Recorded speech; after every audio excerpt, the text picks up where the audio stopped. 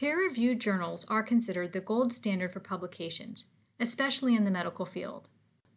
According to the International Committee of Medical Journal Editors, peer review is the critical assessment of manuscripts submitted to journals by experts who are usually not part of the editorial staff. This unbiased and independent assessment of scholarly work is an important part of the scientific process. Peer review benefits both the journal and the author. The process helps journal editors determine which submitted manuscripts should or should not be published in their journal. Authors also benefit from the peer review process because reviewers' comments help improve authors' reporting of their research. The peer review process differs from journal to journal.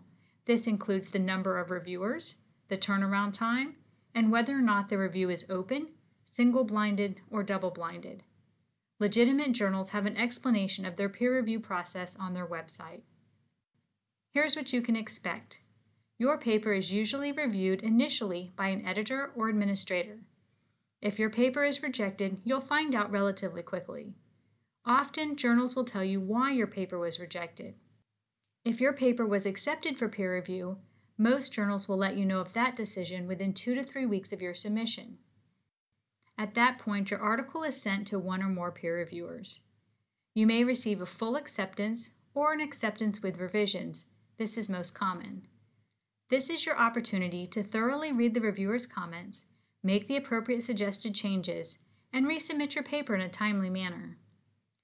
For tips on how to succeed at peer review, check out the checklist of review criteria published in the Journal of Academic Medicine.